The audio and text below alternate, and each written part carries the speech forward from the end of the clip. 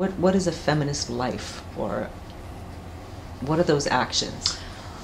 I feel like a feminist life to me would be having a role, like defining the self, but the self within a community, and very much about equality and sustainability. My efforts, I'm here because my great-grandmother, who was married off at the age of 14 in India and was illiterate, made a choice, 100 years ago, to raise her daughters as and educate them much the same way that she would educate her sons. And every generation of women in my family from my mother's side made a choice, and it was a very significant choice about educating women, about giving them the same options that the men in the family had.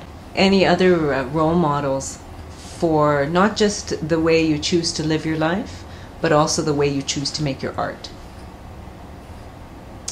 I've thought a lot about it, and I think, again, for me, the people who inspire me the most, of course there's Frida and, the usual, there are the artists, right? But for me, the people who inspire me the most, the women who inspire me the most, I would think of Kamala Devi Chattopadhyay, who is this, who's basically considered the doyen of Indian arts and crafts. She wasn't an artist herself. She was a social reformer. She was a feminist way before her time, and she was a freedom fighter. Does the personal always become the communal or the political? Well, I think of my art as trying to instigate a conversation.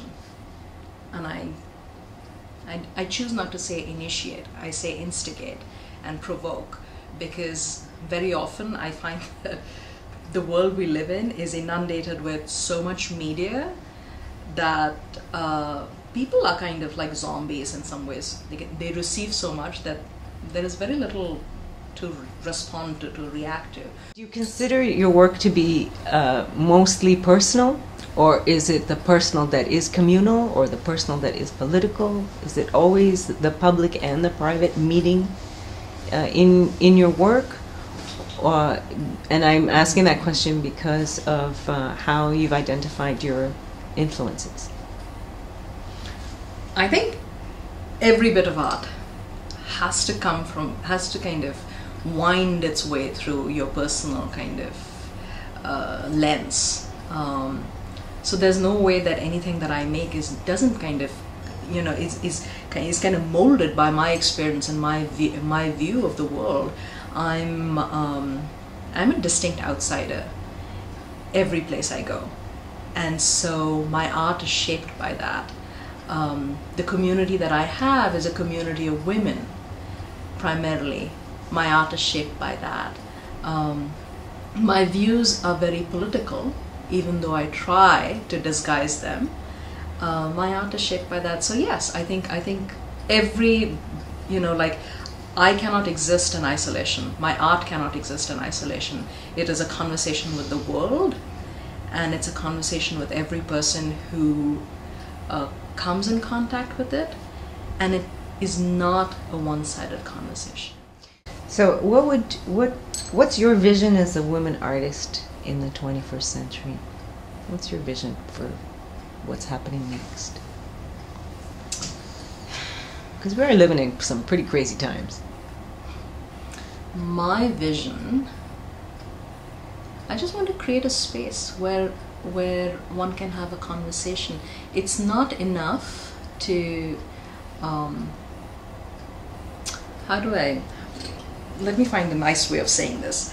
I feel like there are so many isms that determine who we are.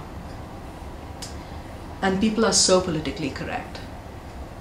I want people to question, and I want people to go back and look at all these definitions, because unless we question everything, we're not going to struggle with anything, and then we're not going to have answers.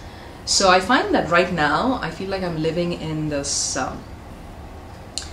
desert of platitudes where what you see is not what is real. Do you think we haven't gone too far then in that? Well, I mean, look at the success of, for me, like, you measure success by what you see around you. And if you look at what you see in the media, what you see on television, the programs that are getting made,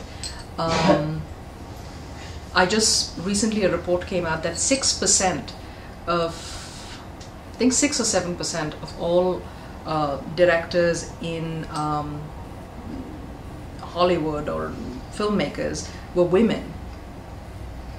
So no, it's, everyone thought, just in film, the world of film, there was supposed to be the Bigelow effect after Catherine Bigelow won the Oscar. Right. What happened? When I walk into a room, I'm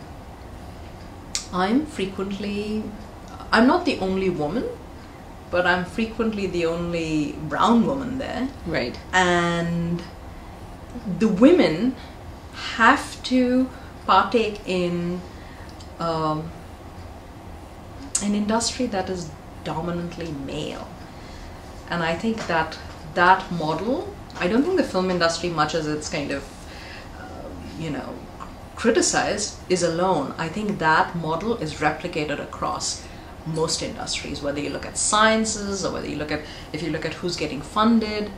I think the big projects, I think the big glitzy stuff goes to the guys. And yes, I think safe spaces are important, but I also think we need to claim more and more.